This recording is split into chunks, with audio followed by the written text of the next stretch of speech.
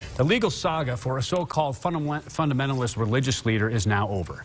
Today, John Coulthard pleaded guilty to sex crimes involving children, including his own daughters. News for Utah's Marcos Ortiz has the details behind his plea deal. From the very beginning, John Coulthard told attorneys that he could not say the words guilty because of his religious views. Today, that changed. I plead guilty. John Coulthard didn't hesitate when asked about what are the charges he was facing. Coulthard was the leader of a so-called religion, the Knights of the Crystal Blade. He and a follower, Samuel Schaefer, kidnapped their daughters and hid them in a storage bin in Iron County.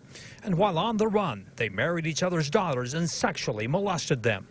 Today in court, Coulthard accepted a plea deal and admits to sodomy and committing bigamy. Oh yes, I'm guilty of violating both of those. That is a fact. As far as the date, I don't know exactly when, but it was somewhere within 2017. Probably, that's close enough. Last month, Schaefer was sentenced to 26 years to life in prison for his role in the crime. A third person, Robert Rowe, who was recruited into the religion, was recently charged for sodomizing one of Schaefer's daughters.